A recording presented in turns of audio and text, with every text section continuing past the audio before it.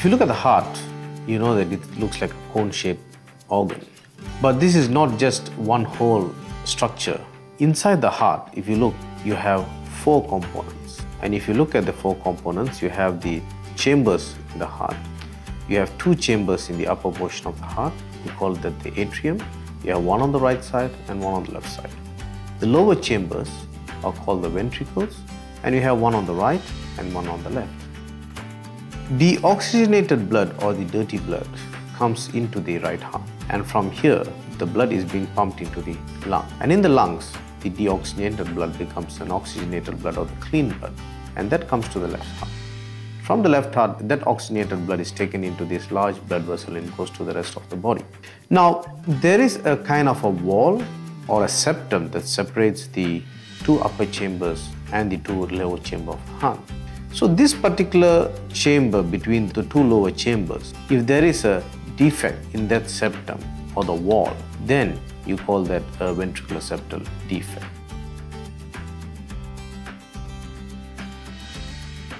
Ventricular septal defect is the commonest congenital heart defect that is seen. In families who have congenital heart disease, there is a higher chance of having any form of congenital heart disease in the subsequent generations. And this is quite evident in families where parents have a child with a congenital heart disease, say a ventricular septal defect. So there is a 50% chance that the next child will have a heart disease. Besides that, chromosomal anomalies are noted to predispose to ventricular septal defect.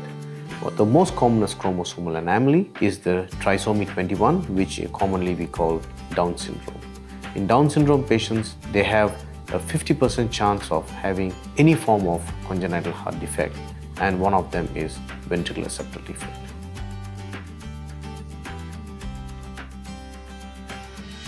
If an infant presents to you with a ventricular septal defect, that means they are definitely symptomatic. Because if the defect is very small, an infant will not present with any kind of symptoms. So they need to have a significantly large kind of a defect.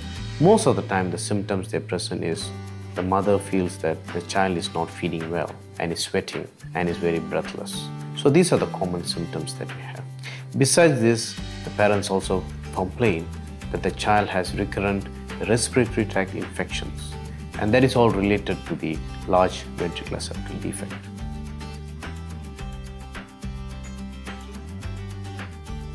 Interestingly, adults with ventricular septal defect do not have symptoms at most of the time, because the reason being, if they had symptoms, they would have come to us at an earlier stage. Because they don't have any symptoms, so they tend to present to us at a later stage. They may present with symptoms related to the defect, or they may present with symptoms as a sequelae to the defect. Because an adult patient with a long-standing ventricular septal defect can have problems related to valves of the heart, wherein they'll have leaking aortic valves, and that could be one of the presenting symptoms. Or they might come to you with some form of rhythm disturbance. That means their heartbeat might be irregular, or they might be beating fast, so that could be one of the symptoms. Or they could come to you with an advanced stage of ventricular septal defect. We call it the Eisenmenger syndrome or complex, wherein, as I mentioned to you earlier, the blood pressure within the lung becomes so high that the patient will start to look blue rather than in heart failure. So these are the various ways in which an adult can present to you. And many a times the adult may just be asymptomatic, and they might just go for a routine medical examination, and then you'll find that they have some kind of a heart murmur, and then on further investigation we can establish the diagnosis of a ventricular septal defect.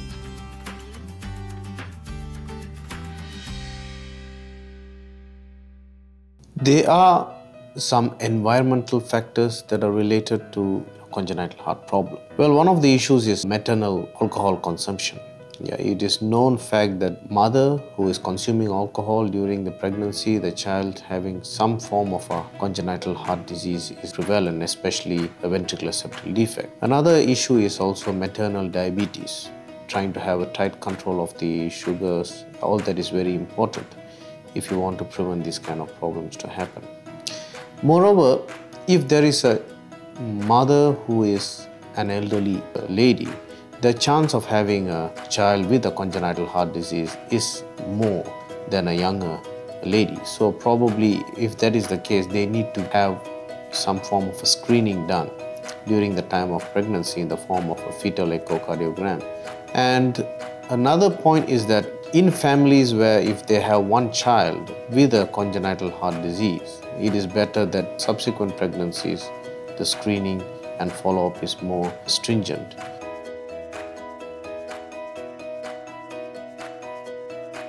An adult, when they are born with a ventricular septal defect. It doesn't develop later. But there is acquired kind of a ventricular septal defect. This happens in elderly people who have a heart attack or a myocardial infarction. What happens is if the blood supply to the area of the ventricular septum gets severely damaged, or there is no blood supply and that septum gets severely damaged, then you can have a ventricular septal defect. So that kind of a ventricular septal defect happens in more elderly people who have a coronary artery disease, but that is not very common.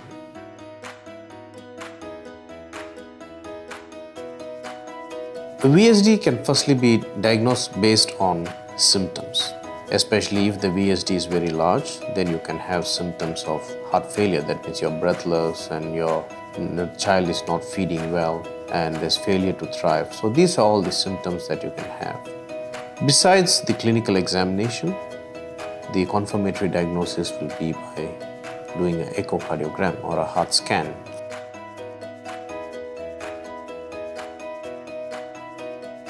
Before we proceed for any kind of invasive treatment, what we tend to do is we have to assess what is the size of the VSD.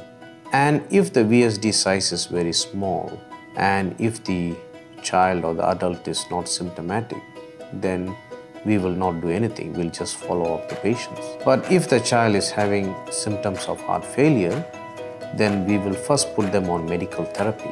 That means we will try to reduce the lung congestion and we will also try to reduce the increased working of the heart so that the patient's failure symptoms doesn't get aggravated. So if failing all this medical management, then the last option is to do some kind of an intervention. The intervention that is being predominantly advised in the current era is to do a surgery to close the defect. But there are instances where the ventricular septal defect is very small and then you might need to do some kind of an intervention. Then we could get the cardiologist or the interventionist.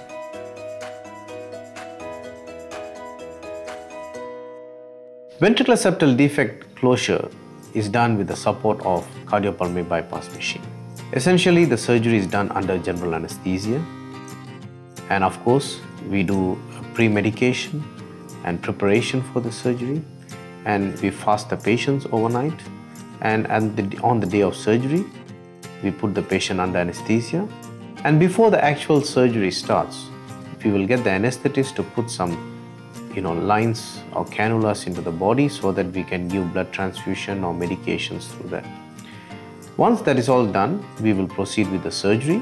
The surgery is done by opening the breastbone. And once you open the breastbone, there is a covering around the heart that's called the pericardium. We open the pericardium and then we see the heart. In order to do this surgery, we need to stop the heart for a short while.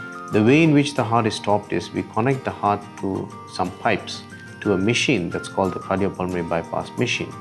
So once we have done the connection, the machine takes over the function of the heart and the lung. And then what you do is you stop the heart for a while. And depending on where the defect is, we will make the opening in the heart. Usually we make the opening in the right side of the heart over here. And once we open that, we can easily identify the defect. And through that, we will see the defect. We will close the defect using a patch. The patch can either be some form of a synthetic material or it could be a natural material, which is the pericardium, which is the covering of your heart. So these defects are closed with the help of suture materials, and the fineness of the suture depends on the age of the patient. If the child is very small, like a newborn child who needs a defect closure, we will use very fine sutures. And if it's an adult patient, we will use slightly bigger sutures. And then there are sometimes the defect might be very close to this blood vessel of the lungs. If that is the case, we might have to open over here in order to close the defect. Very rarely we make opening on the ventricle itself in order to close the defect, and that it doesn't happen very often. It's very rare.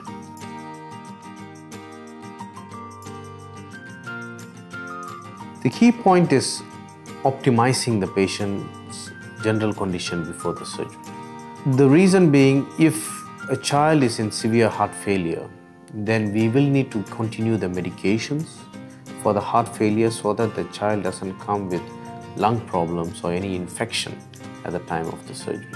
Number two is, if it's an older patient going for any kind of a surgery to close the hole in the heart, then we will need to get some kind of a dental assessment to check the oral hygiene. Besides that, most of the patients are admitted about a couple of days before the surgery, and we will do blood workups to make sure that they don't have any infection. And also we'll need to screen some blood, because this kind of open heart surgery usually requires blood transfusion. And besides that, we will also need to make sure the patient has good physiotherapy so that the patient's lungs are all fully well optimized before proceeding for the surgery. With regards to diet restrictions, absolutely no diet restrictions for this. Basically, you can take any kind of a diet.